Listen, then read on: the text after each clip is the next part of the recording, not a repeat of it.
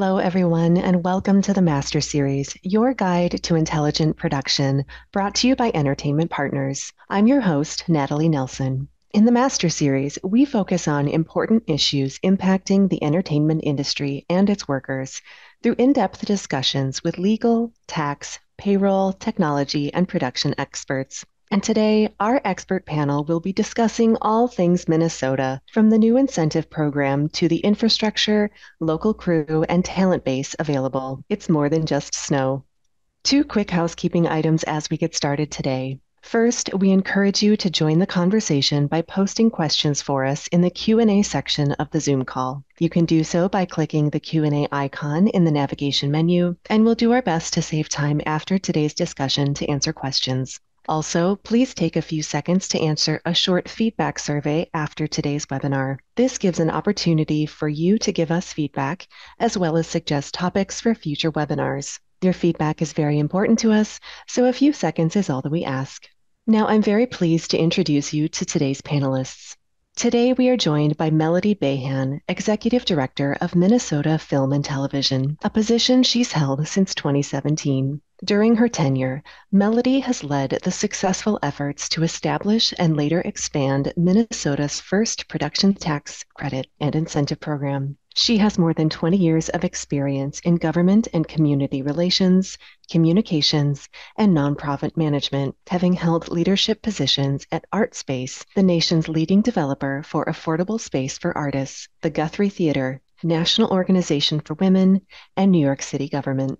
Also with us today is producer and first AD, Van Hayden. Van began his career in the fall of 1989 when he left his native Minneapolis for Brooklyn, New York, to intern on the set of Spike Lee's fourth studio feature, Mo' Better Blues. Following production, Van was hired to work at the prolific filmmaker's Brooklyn-based production headquarters, 40 Acres and a Mule Filmworks, where he assisted in the sales and promotion of Lee's prodigious line of film merchandise, traveled with Lee to more than 20 college speaking engagements across North America, and worked as a production assistant on Lee's fifth and sixth studio feature films, Jungle Fever and Malcolm X. He has worked in film and television production for the past 34 years, primarily as a first assistant director. His credits include The Piano Lesson, Genius, MLKX, Whitney Houston, I Wanna Dance with Somebody, The Wonder Years, Kenan, Respect, American Skin, and Hustle and Flow. In 2000, Hayden joined the Directors Guild of America, where he was elected and re-elected to serve as co-chair of the Guild's African American Steering Committee. He was an alternate on the DGA's AD/UPM Council, a founding member of the First Assistant Directors Committee, and named 3 times to the DGA's National Negotiating Committee.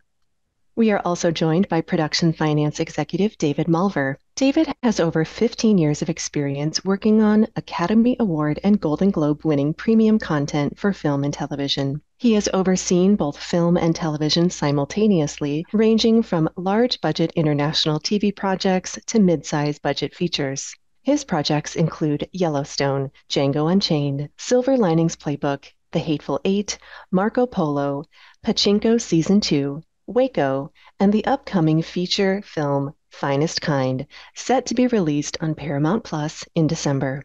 From 2018 to 2022, he served as executive co-chair of Minnesota Film and Television, the nonprofit film commission for the state, where he played an important role helping to establish the largest tax incentive program in state history. He has also partnered with the University of Minnesota's Carlson School of Management to conduct research on human resources for film and television production. We're also pleased to welcome producer, actor, and director Mandy Jane Turpin. Mandy's producing credits include the feature films Mary Kiss Cam, streaming on Hulu, the psychological thriller Body Language from the creators of The Conjuring and Annabelle, holiday rom-com Rescuing Christmas, starring Rachel Lee Cook and Sam Page, and the award-winning features Sunny Days and hilarious dark comedy Jess Plus None. She also wrote, produced, and directed the award-winning 10-episode series Uncorked, a web series. And her acting credits include Four Good Days, directed by Rodrigo Garcia and starring Glenn Close and Mila Kunis, Ready Player One, directed by Steven Spielberg, Powder Blue, starring Forrest Whitaker and Jessica Biel, and Sunday Horse, starring Ving Rhames, Nikki Reed, and William Shatner. She also holds a degree in theater, film, and television from UCLA. We're also pleased to welcome producer Llewellyn Wells. Llewellyn has spent 28 years in the entertainment industry. Early in his career, he worked on such highly acclaimed independent films as Baghdad Cafe, The Grifters, Dogfight, and Under Suspicion. Llewellyn won 5 Emmy Awards, a Golden Globe, and 2 Producers Guild Awards as one of the original producers of The West Wing. His recent credits include The Last Days of Ptolemy Gray, The Walking Dead, Dead City, Designated Survivor, and Animal Kingdom. Llewellyn also spent 8 years outside of the industry working in the renewable energy and environmental sectors, serving as VP of Communications for Rocky Mountain Institute before founding Living City Block in 2010. And finally, today's guest moderator is Joseph Chianese, Senior Vice President and Production Incentives Practice Leader here at Entertainment Partners. In his role, Joe provides production and legislative consulting, financial, tax, and administrative services for domestic and international production incentives. He has over 35 years of experience in accounting, government affairs, production incentives, and tax, and has formerly held positions at Sony Pictures Entertainment, the Walt Disney Company, ABC Television Network, Paramount Pictures, and Ernst & Young. Joe and our panelists, it is so lovely to see you all today. Thank you for joining us. We have a lot to get to, so I'm going to go ahead and pass things over to Joe. Thank you, Natalie, and welcome everyone. Welcome, panelists. So we do have a lot to talk about, and I always try my best to make sure that the panelists have more to say than I do. So I just like to kick things off with sort of giving an overview of the state of the industry, which I'm happy to say is very positive. We've got the strikes over. We've got production ramping up, and we've got producers out there either with locations they've already chosen or looking for locations. So I thought this panel would be really important to really shine a spotlight on Minnesota to emphasize to the production community what Minnesota has to offer. I know that within the world of production, producers look for 3 things: crew, infrastructure, and incentives, the 3 pillars of production. So, we're really going to emphasize all of those things today, and I have the best group of panelists to do that for us. I wanted to start off and ask Llewellyn a question, and it was an article I read maybe a week or two in one of the trades, and that was, has Los Angeles become too high maintenance for Hollywood? And I just be curious. I mean, I know what the article said, but I'm just curious what you have to say about that thought. Well, it's an interesting question, and the use of the term high maintenance is a little sort of off the point, I think. Los Angeles still has some of the best film crews in the world. It has the best overall studio facilities in the world and equipment houses, et cetera. So there are incredibly wonderful things about producing in Los Angeles. The price issues and a lot of things that article addressed had to do with how much more difficult it is to get permits these days. In any big overfilmed city location, that could be Toronto, New York, Atlanta, et cetera. A lot of neighborhoods are, quite frankly, fed up with filming. And so they make it more difficult through their city council, their mayor, whatever the city structure is governmentally, to shoot in some of the best spots anymore. So a lot of the things that made LA the film capital of the world to begin with are much more difficult to work within now. The city's more crowded, the traffic's worse. So I would say there are all kinds of reasons to want to shoot outside of Los Angeles these days. Incentives, of course, are one of them. I happen to produce one of the early shows on the California incentive, but it's so competitive and so hard to qualify for, let alone be awarded the incentive. It's very limited. But they do have an incentive, but it really doesn't begin to compete with the kinds of incentives around other places in the country, in North America, and the world, and certainly wouldn't compete well with what Minnesota is rolling out now. So Los Angeles, again, best crews in the world. There are some certain facts of life and facts of this industry that make it Los Angeles still a very vital and desirable filming location. But I don't care if I ever produce there again. And I get that. I mean, clearly, incentives started in the U.S. in 2001, outside the U.S. way before that. So ultimately, it really gave producers options. So clearly, and we're not here to sort of talk down California. We're here to sort of emphasize what else is out there. So Mandy, I wanted to just jump to you really quickly as somebody who has produced outside of California and is currently producing in Minnesota. What drove you to Minnesota initially? We're going to talk more about the incentive later because it's definitely been built up in the last year. But just maybe share some of your thoughts about what initially drew you to Minnesota. Locations. I went there in 2019 to the Catalyst Film Festival and had an opportunity to kind of explore all of the wonderful locations around Minneapolis and the North. And it's very unique. But I'm not going to lie, it was the incentives that brought me there. I mean, it's the number one thing. But it is also, Llewellyn had said this about the incentives. If the infrastructure and the crew, California, I agree, has the best crew in the world. I mean, it's just, you can throw a rock and hit, a DP anywhere. But I think it was, I think with the excitement of Minnesota, people are moving back there. They want to work there and it's beautiful and the locations are amazing. And you just have, you have people willing to invite you into their neighborhoods. Like Llewellyn was saying, it gets difficult after, neighborhoods are constantly with production. So I think that was a huge bonus for me. Was locations. It's just so beautiful. The city. I just build on what Mandy just said then a little bit. You had said the three most important things that a producer or a studio is looking for when they're considering which state or which city to shoot in. I think, at least for me, the most important thing is the show there creatively. And if not, then it gets really hard in some of these sort of overshot areas of the country now. They just don't offer the kind of variety of locations and beautiful things that Minnesota has to offer, from the beautiful Iron Range locations up north to the farms down south and west to Minneapolis, which is both a vibrant major American city and has some wonderful sort of post-industrial sections to it. So just a real variety of locations. And that's as important as anything else, of course. There's a lot that came to mind as you were chatting there, and that is just, really only in the last 20, 25 years have incentives really come into play as such a huge driving force of investment and determining where a lot of things go into production. Back in the 90s, Minnesota was extremely active with film production, from the Mighty Duck series, Jingle All the Way, Fargo. I mean, the Grumpy Old Men movies. There was a lot of production that happened here.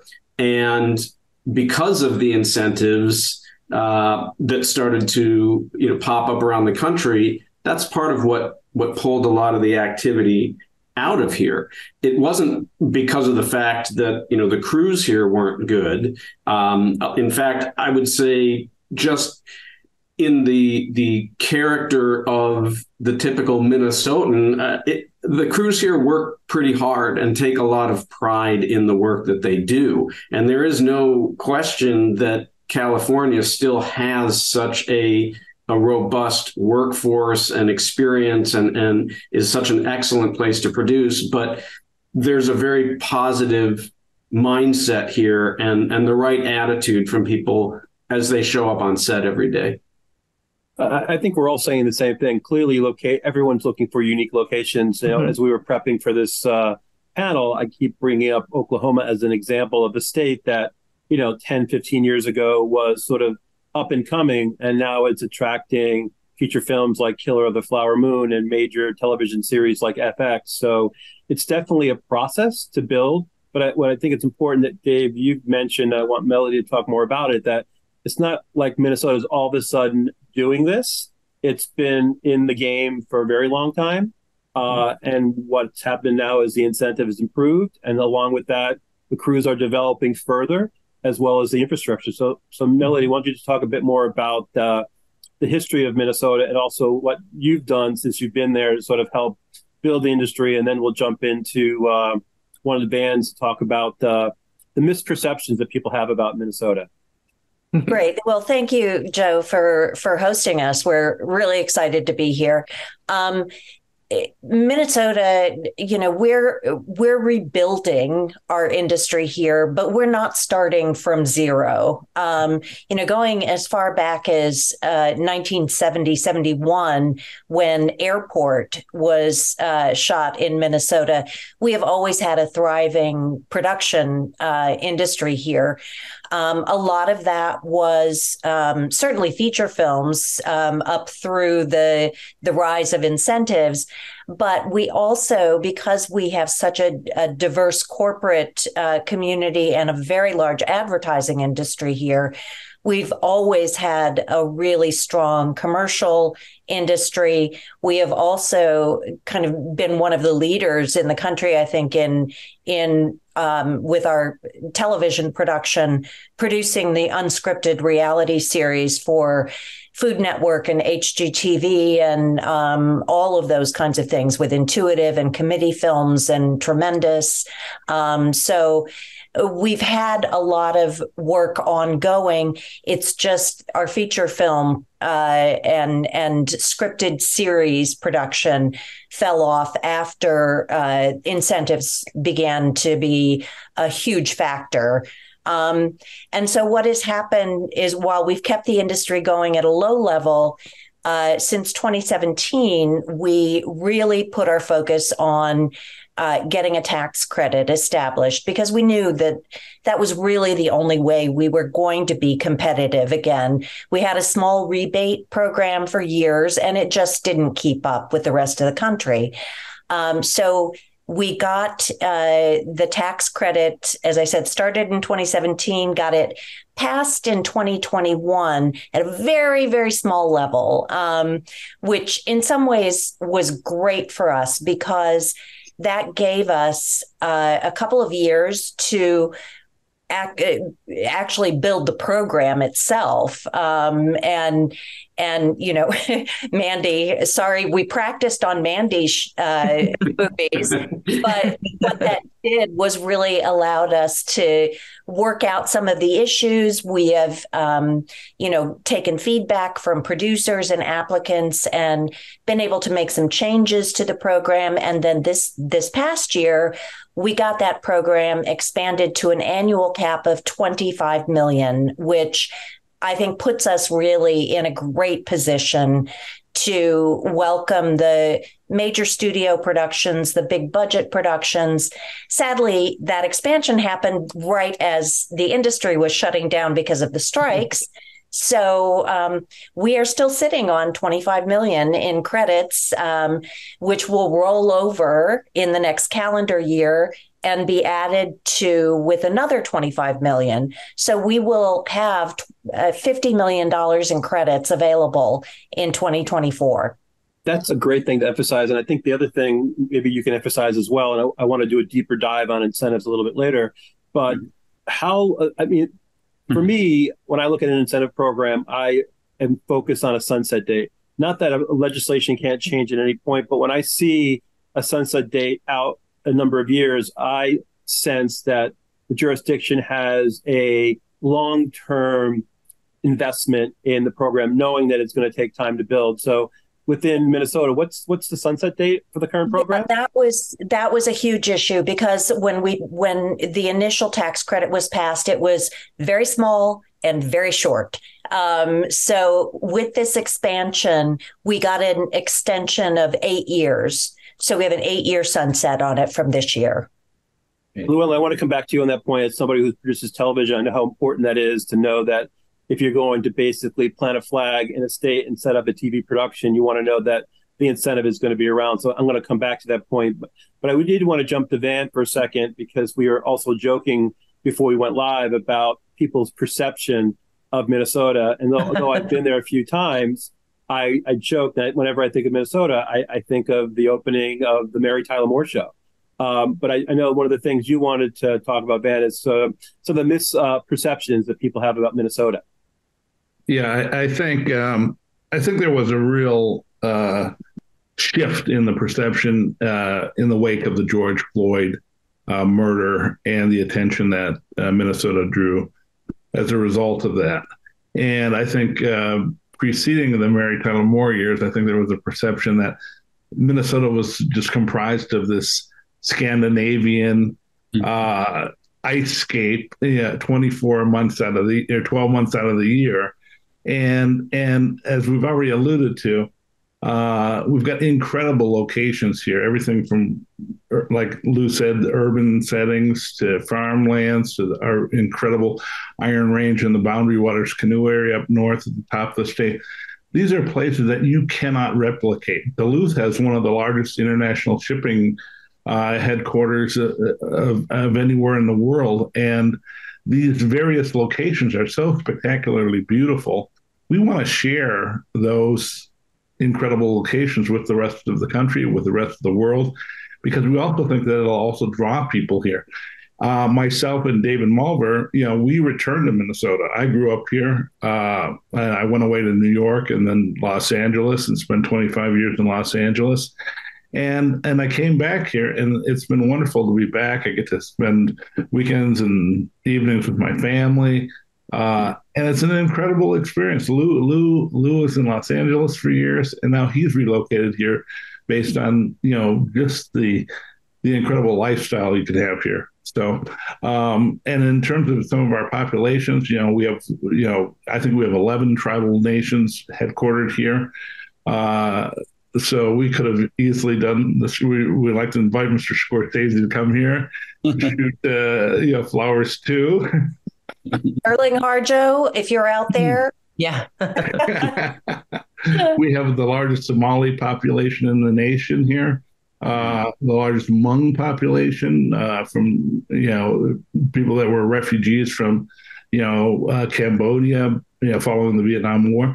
So we've got this great story and we've got all these amazing artists, and we want to share this. One thing that Melodie didn't mention about what's also a draw is our incredible theater community. We have 60 independent theater companies headquartered here. So we have, 1,000, actors that are really talented, and they want to bring their talents to the screen, and we want to help them do that. You bring up another really great point, Van, in that, going back to just the industry as a whole, obviously locations and the creative side's always there, but we can't ignore economics. So that's one of the reasons incentives obviously is critical for every production, but also costs. And we see this also happening personally, right? People are relocating to locations where the cost of living is less. And so, Dave, and you and I were talking as we were prepping for this, when you think about Minnesota, just as a general production costs, if you want to talk about, how things are just a lot less. So that's also almost an invisible incentive that you get by producing in Minnesota versus in a more expensive location. Yeah, I mean, certainly, the labor here is, I believe it's ASA non-Maryland rates here. So, the rates are going to be very competitive, compared to some of the other places around the country. A lot of the crew base here, actually, there's a lot of people that sort of did honorable withdrawals from the unions just in the years that some of the feature and television work wasn't here. If they had to make adjustments in their careers during that period of time, I think, within the union membership that is here, there's a lot of optimism that those people are going to come back, just the way that Van and I have, the way that Lou is now here, Mandy is now here. Mandy, you bought a house here, right? I'm not wrong about that. So, yep, I did. Everyone on this panel, I feel left out. I have to buy a house. Yeah, come on, Joe. I'll give you my broker's number. And yeah, I think economically, there's just interesting opportunity here. I think, different opportunities, whether you're an independent producer or a studio coming in, because there is such a large business community here. There are 17 Fortune 500 companies that are headquartered here. And, I believe they're towards the upper half of the, that Fortune 500 list. So, because of that, there just is a real good business mindset. and the businesses have been big supporters of the arts. The headquarters for Ameriprise Financial is 2 blocks away from me, and they've got a gigantic Maya Lin sculpture in the lobby of their building. You can't walk more than 2 or 3 blocks in the Twin Cities without encountering a sculpture or a statue or a beautiful park.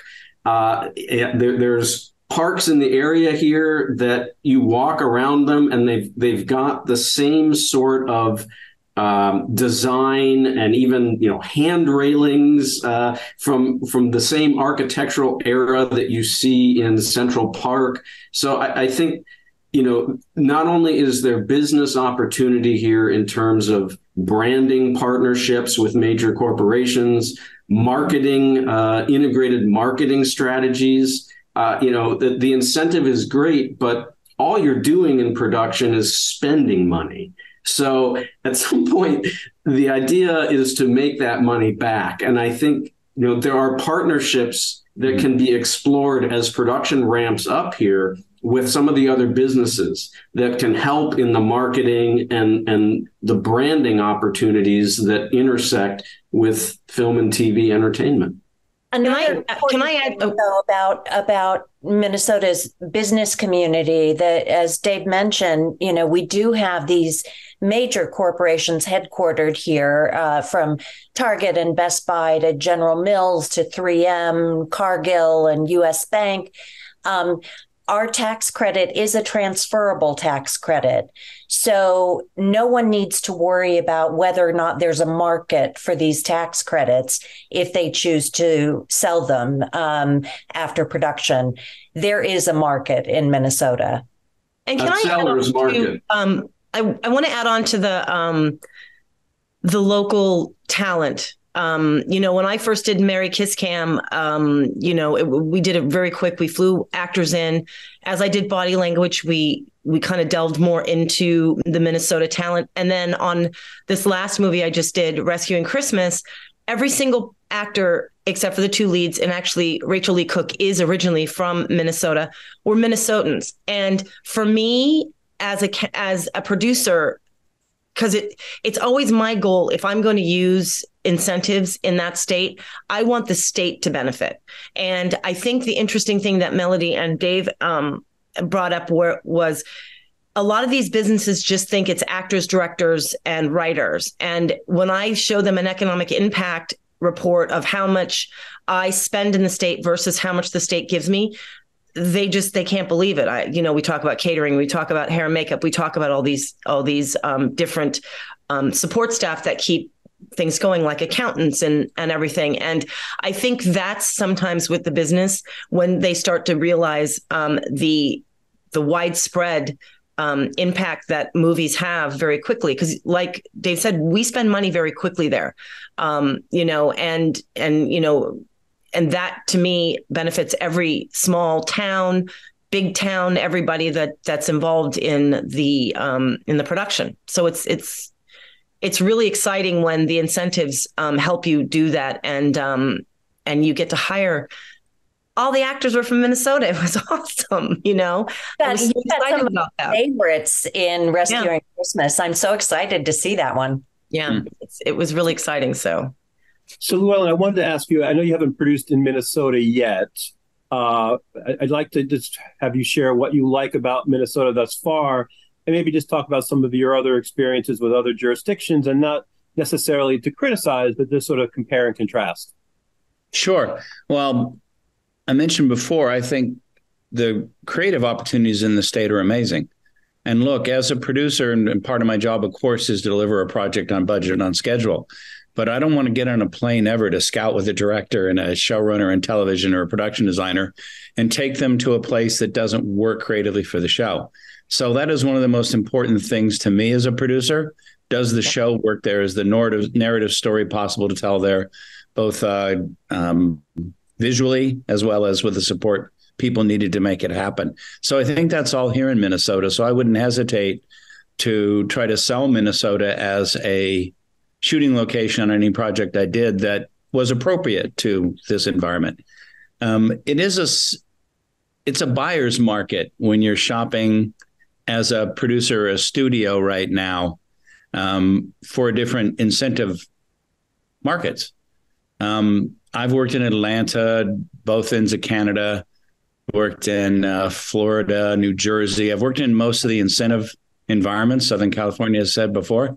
And I just did a series in New Jersey, which was a terrific experience. But when I was putting together the options for the current series I'm producing, we wound up choosing Chicago. There was a one-on-one competition with New Jersey.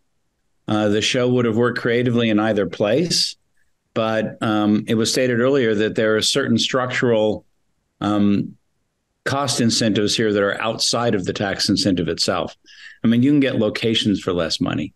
You can get all the additional non-union help, as well as the fact that it is one of the lower union rate cards locations in the country. You can get all of these things at a premium discount.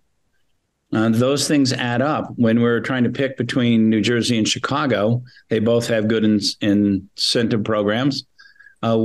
We chose, I led the charge to making Chicago the choice with Warner Brothers Television and the creative producers. It was a numbers game. Yeah. And in the end, New Jersey and New York market is really expensive.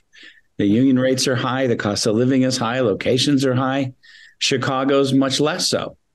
I think if I were shopping that same show now, I would absolutely pitch Minneapolis as a shooting location. With these incentives and the other cost elements that we talked about already, Minnesota would be very competitive with any of the other ASA union contract incentive markets. So it is a shopper's market.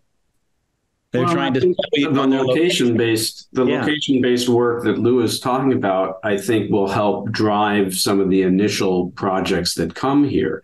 But there's also, as a result of that, going to be developers that start circling and going, where can I put my soundstage near downtown St. Paul? Like they'll be able to see the logic of investing from a developer standpoint to create the stages that used to be here, when Energy Park Studios was really, the big space that everyone used back in the 90s. And then, it wasn't a sustainable business when things dried up in the 2000s and 2010s, but those things will come back. And in the short term, I think, producers like Mandy, Lou, anyone working in the studio system, as well as, they'll find ways to solve the short-term problems for stage space if they want to spend, and utilize the state for more than just the locations that it has. We have to be able to do stage work wherever we take a show, particularly in television, even so in independent and major features. And we've all used adaptive reuse spaces in our careers. Are they the same as working on it? Currently available. So many warehouses and empty, beautiful looking buildings here. There'd be plenty of ways to make your stage space work in the Minnesota area while, as David said, people are deciding where they're going to put their next soundstage up. Yeah. Melodie, you want to say something? Joe, I just wanted to add that please, Dan. We also have an inherent geographical location. We're halfway. It's a 3-hour flight from Los Angeles to Minnesota, as opposed to a 6-hour flight to New York or a 4.5-hour flight to Georgia. We've also got the advantage of being an hour earlier in the time zones. So we're literally a 55-minute flight from Minneapolis to Chicago. So you could, there's so many people starting to talk about working in Chicago and then having a residence here and being able to come home on a Friday night and being home all weekend. So we have, that's just one of those extra little bonuses that, we have to offer geographically. And I'm glad you bring that up, Van, because that allows me to bring up another point about the ease of getting around and the accessibility. If you fly into Minneapolis, St. Paul International, and there are multiple direct flights from LA, New York, Atlanta every day, in 15 minutes, you can be in downtown Minneapolis or downtown St. Paul. If 20 minutes, you can be on a farm, or 20 minutes, you can be in a forest or at a lake. There is so much that is accessible right with either within the zone or just beyond it. So that's something that is hard to find in some of the other major hubs. Certainly New York, you're going to have to travel half a day to find the same kinds of locations that you'd be able to find here in the zone. So don't think about trying to make a company move in Georgia either. Anything outside of Atlanta. Right. The airport wise also, if you have A-list talent or studio executives coming in on private flights, there's a regional airport 5 minutes outside of downtown St. Paul that, was just recently renovated for the Super Bowl maybe 4 or 5 years ago. So that smaller airport is, really caters to private jets and business that has to come in and out quickly, with accessibility to, the Twin Cities area. And even the international airport, I'll just quickly say, is consistently rated among one of the top airports in the country. And that's before the $250 million that they just announced, I think, that they're going to be investing to redo the entire interior of the airport to continue to be competitive. So from transportation, there are a lot of good options here. And Duluth as well, up north, has one of the largest runways in the country. So it can cater if you're bringing in the Air Force or anything for your movie, it can accommodate a space shuttle landing up there. We're all touching on the same thing that I just really want to emphasize for the audience, although we're not going to be able to really give examples for everything. But again, goes back to perception. I think people need to realize not what Minnesota is, but what it can be on film.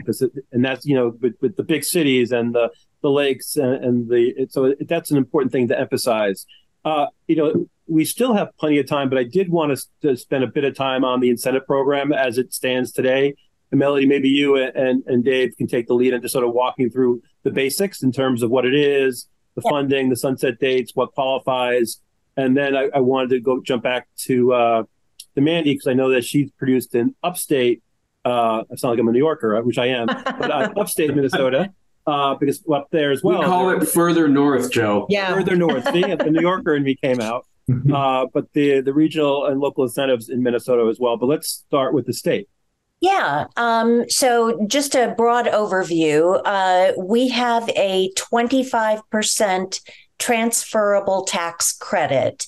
There is, as I mentioned before, $25 million annual cap. There is no per project cap, though. There is a minimum qualified expenditure of $1 million. And any unused credits, as I also mentioned before, are going to roll forward into the next year. So we'll be starting 24 with about $50 million in credits. Our program does allow some above the line with limitations and some below the line. Our above the line qualifications allow you to bring in a producer, your director or multiple directors if it's episodic, and all of your above the line talent, and qualify those salaries with a cap of $500,000 per. Mm-hmm. We have also now moving forward, we will be allowing non-resident below the line salaries to qualify at 15%.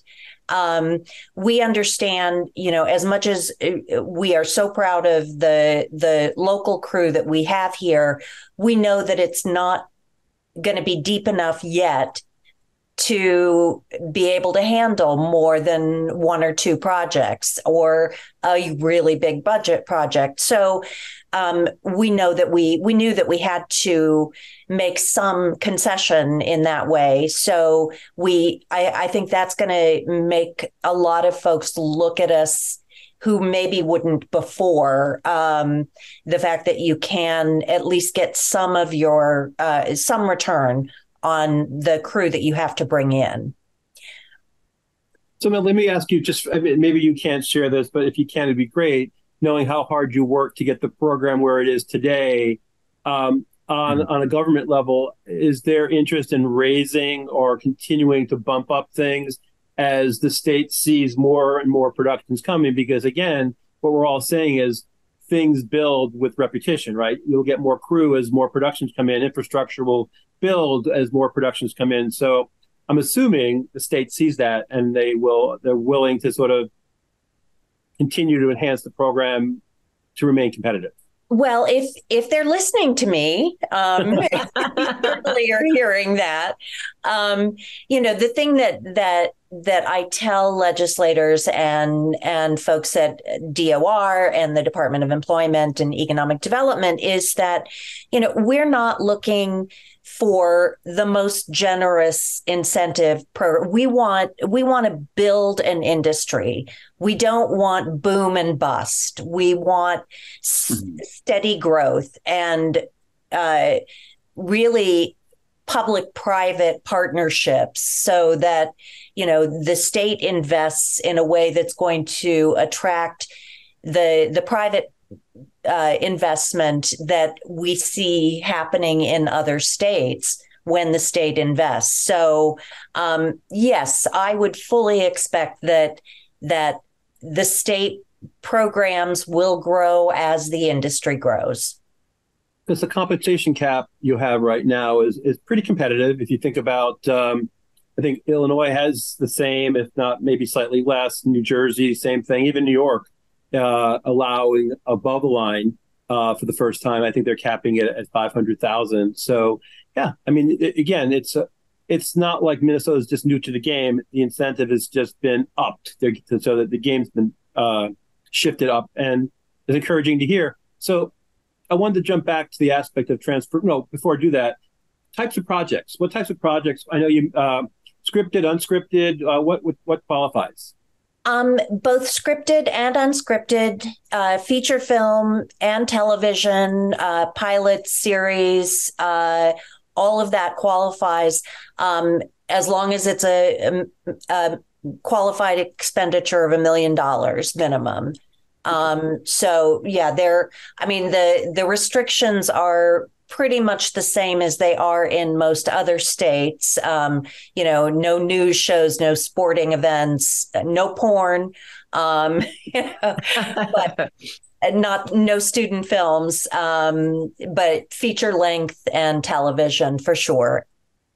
But what's exciting about Melodie and the new program that Tyler. I'm having one of those days. And she's worked on so hard. Is it allows to bring keys in that have a lot of experience, and I think that to me, because again, and I'm going to keep saying this over and over, as a producer, and I go to states, my thing is economic impact within the state. So that's how important it is to me. But with Melodie doing this, we're able to bring keys in that can train, and then that allows us to hire more people underneath them. And also there are groups in California, and I've experienced them lately, where I'll be at an event or a party and 65% of the people I meet are from Minnesota, and they're like, what's going on in Minnesota? And I'm like, there's all this production, and their eyes literally go, you know what? And yeah. That's the kind of thing and also this is what I say this to most business, CEOs when I speak to them is you want to keep your young people in your state. And there's so many places in these states that we've all shot in, these rural areas, that all the young people are leaving. And if you can take production into parts of the country where they never thought they would have production, people will stay there, and they will thrive and they will have jobs. And I think that's a really important thing that these guys are doing. And especially with the new program, I think it's going to be. I'll quickly add, Melodie has done a lot of work to help launch a new 501c6 trade organization, which brings together a lot of local businesses, stakeholders, and even individual artists and workers to help advocate for the industry. And I think as producers come to Minnesota, whether it's on the studio level or on the independent level, that organization is going to, be helping to keep an eye on how things are operating, so that it's not just the producers and the state, working together. There's going to be local advocates, trying to help keep the machine well oiled, listen and observe what challenges may be happening, and advocate to the state in whatever way is necessary to help, foster things the way that, say, the New York Post-Production Alliance has been very successful in New York, helping to advocate for post there and make a very successful tax credit program in New York. If I could just go back to crew and training for 1 second, because I know that's an issue all over the country. And here in Minnesota, it's been the worst thing I think that you can do is train young people for jobs that don't exist. And so we are now in the position to, if we can bring these major projects here that where students can, or young people can get on a set and actually work in an environment that is going to train, you can only do so much in a classroom. In order to, we know that we need to increase our workforce. We need to diversify our workforce. And that is absolutely possible in this industry. We know that. We've seen it on a smaller scale. A number of years ago, HBO shot a pilot here in Minnesota that was based in the Somali community. And a lot of Somali young people got their first taste of work on a set. Unfortunately, a lot of them who wanted to stay in the business left. So now we want those folks to come home, and we want to keep training new people. And we know that our unions are committed to that as well. So, Melly, I think we only have about 5 minutes, and I wanted to jump to Bahan and see if he wanted to add to that point about training and diversity in the state. Yeah, I just use my own example as sort of a lesson.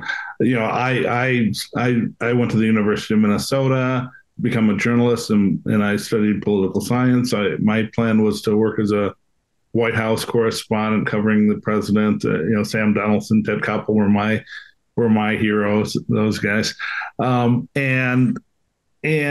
I was at a journalism convention, and I saw She's Gotta Have It. And that movie, directed by Spike Lee, was I had such an epiphany sitting and watching that movie about a young African-American filmmaker telling this story about a woman who has got 3 suitors and telling it in this kind of funny way.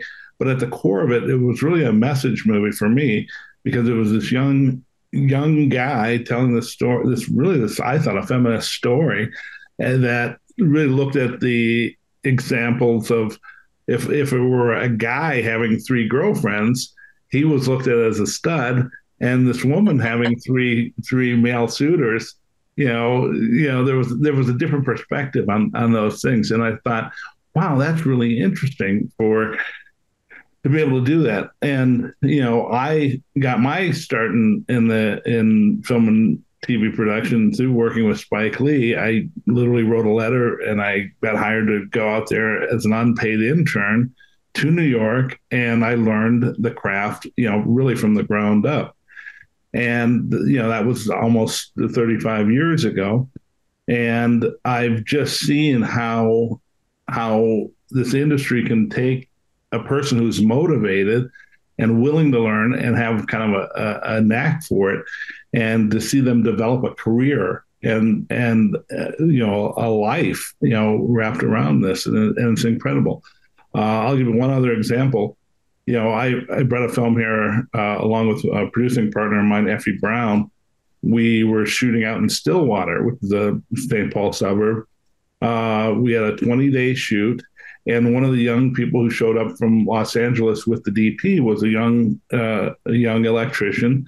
He'd done like one other project. His name was Justin Dixon, and Justin showed up in December in Minnesota when it was about, it was below zero, and he showed up in a hoodie and a pair of Chucks. And once they got their, per diem and stuff, straight to REI, and they got outfitted for winter gear. But Justin Dixon had literally worked on one other project.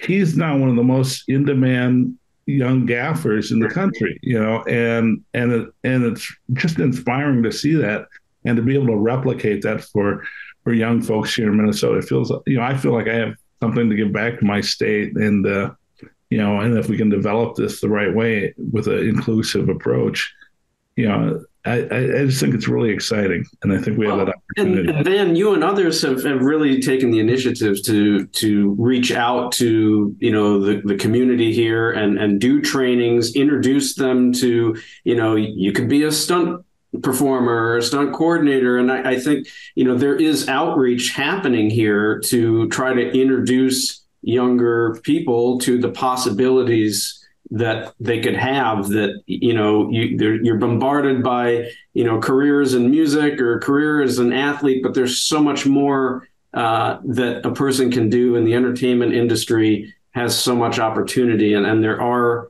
people here like Van that are reaching out and trying to introduce a new generation of talent, and once the projects come here, as Melodie says, it's going to be a lot easier to introduce those people onto the set so that they can drive their own careers here.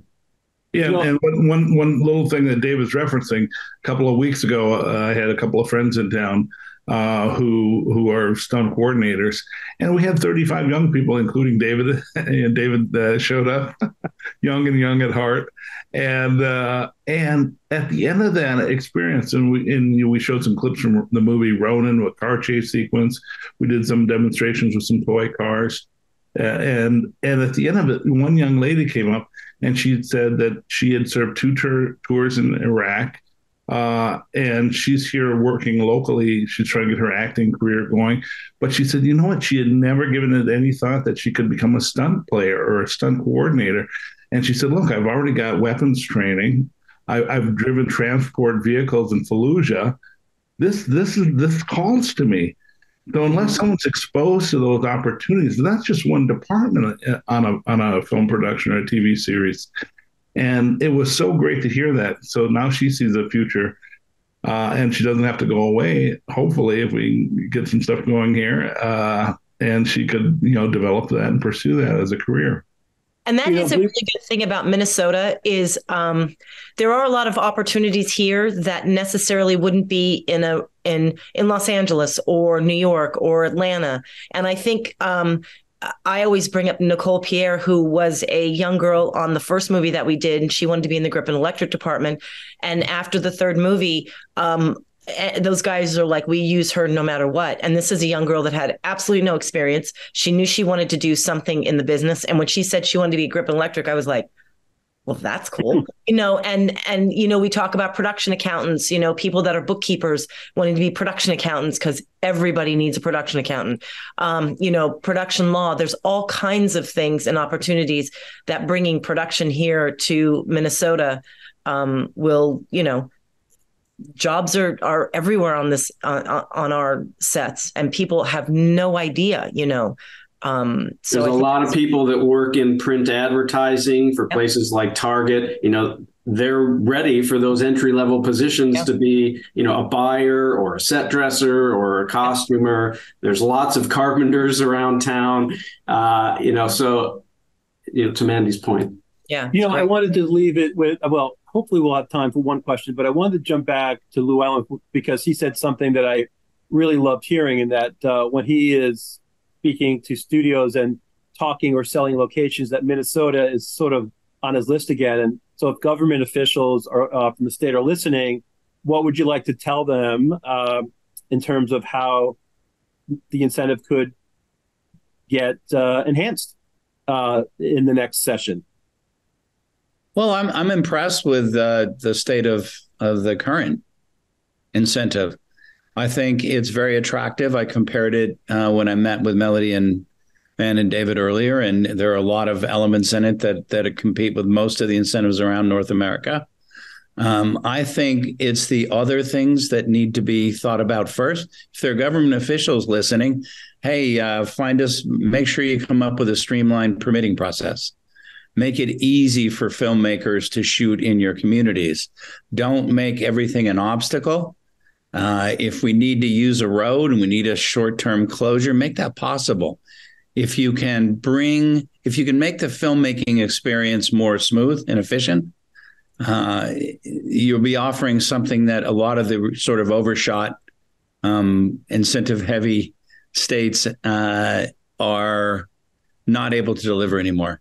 So I would say on that level, the incentive will continue to grow. And like every incentive, there'll be a lot of hits and misses and a lot of things that are learned through experience to improve the incentive. But I think it's pretty solid right now. But make the filmmaking experience as smooth and I mean, it's a tough process. Filmmaking is an arduous, difficult process. You get to see these wonderful products at the end. They don't know about warn all these young people they'll be working 12 to 14 hours a day. That's what we do. And it's a very stressful industry, much more than making entertainment has any right to be. But make that less stressful. Make it an environment where a filmmaker and a company can come in and have a great experience on every level. Right. Well, Natalie, I'm going to jump back to you because I think we've hit the 1 hour mark. I don't know if we have time for any questions, but I'll leave that for you to decide. We've gotten quite a few questions. One just on the topic of crew availability, jobs available. We did get a few questions about how to go about getting involved and where productions are looking for those to hire for their crew. So maybe Mandy and Van, if you could give us some ideas of where you might be looking and how people can get involved if they're not already in the crew base. Well, that's an interesting thing. And I think Melodie and I talked about that a couple of months ago when we were sitting down, is there really needs to be a central information hub of who's available in the state.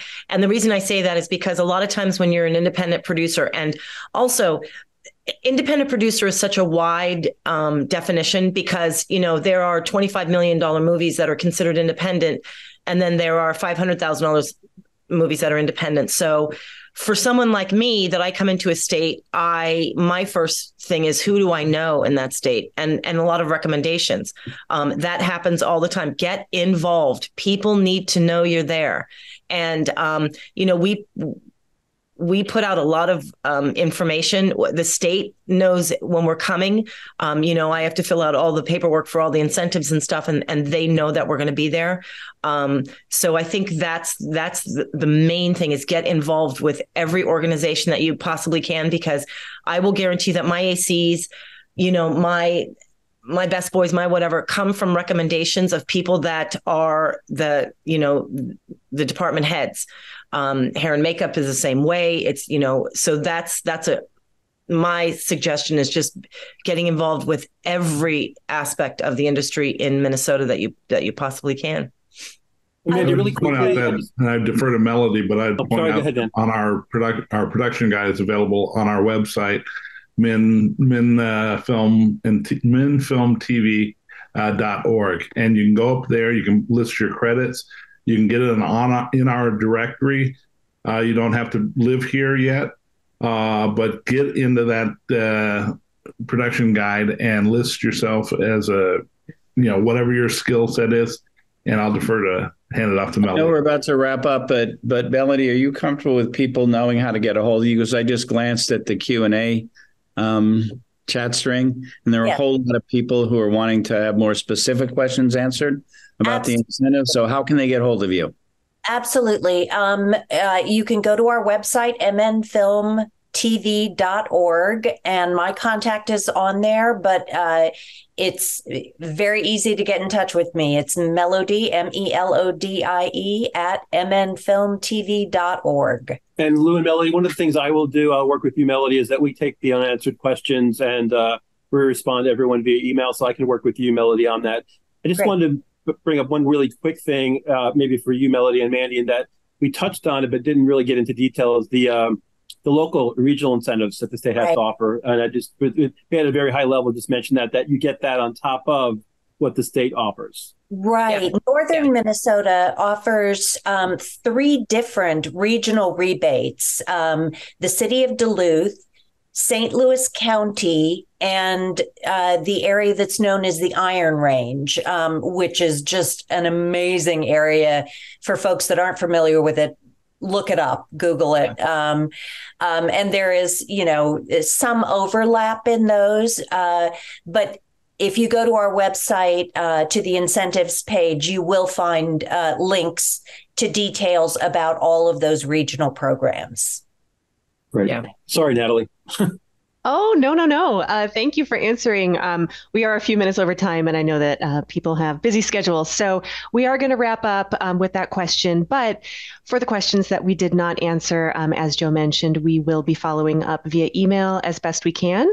And I did share links to the Minnesota Film and Television website, so you can find incentives information, job postings, how to get training, and how to get involved. And if you'd like help with incentives beyond what we've discussed today, please know that you can always reach out to us at ep.com/incentives. That is where you can find jurisdiction comparison tool. You can find contact information for the various film offices. You can get in touch with people like Melody. And we are happy to offer our services to make sure that your film is getting the best incentives and financial guidance in the industry. And if we didn't get to your question or you like to revisit any of the information from today's session, please know that you can go to ep.com/master series. We do post the recordings there, and we also send out recordings via email to everyone who's registered for a session, so you never miss any of the wonderful information that we have in the master series. So I would like to now say thank you to our panelists and to our audience for tuning in today. It was wonderful to have you all here. Lots of great information covered, and we hope to see you at our future master series.